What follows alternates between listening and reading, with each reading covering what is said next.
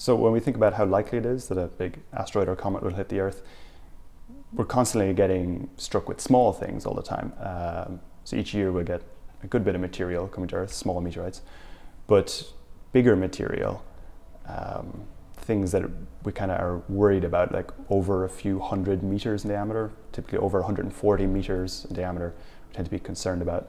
But these don't happen very often, so perhaps maybe tens or hundreds of thousands of years. So these are quite rare. So that's the kind of timescales that we'd be expecting. And then for bigger things, causing the extinction of the dinosaurs, that's hundreds of millions of year timescales. Hi, my name's Gavin Kenny. I'm a researcher at Naturhistoriska Riksmuseet, and most of my research involves meteorites and impact craters where asteroids collide with the Earth. To cause a mass extinction, such as the wiping out of the dinosaurs, that was a very big impact.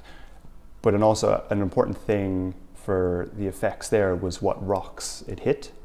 So the rocks that were struck in what is now Mexico were rich in sulfur and carbon that, when released to the atmosphere, caused the equivalent of climate change. Basically, it was climate change. So that was why that was so catastrophic and caused an extinction. So if an impact hits different type of rocks, it might not be as catastrophic. So there are a few different organizations which monitor bodies that, like asteroids or comets, that might potentially come to Earth and cause trouble. And these are we call them near-Earth objects, so NEOs. And there are thousands of these known. In the last 20 or so years, we've come to know and monitor thousands of these. And then sometimes they're called potentially hazardous objects if they are over about 140 meters in size, and if their orbit, so the way they go around the sun, if that crosses Earth's orbit.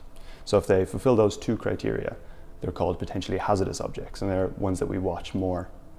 Right now, there aren't many that we think are going to strike anytime soon, but there is, for example, one asteroid that we think is the most likely that might in the next couple of hundred years, and that is we say a cumulative probability. So over the next 200-300 years, so the chances that it might strike at any time in those few hundred years are approximately 1 in 1,750. So some people have come up with this probability that it might strike, and that's still very rare. So it's really unlikely that it will strike Earth. So but it's good that someone out there is monitoring these things.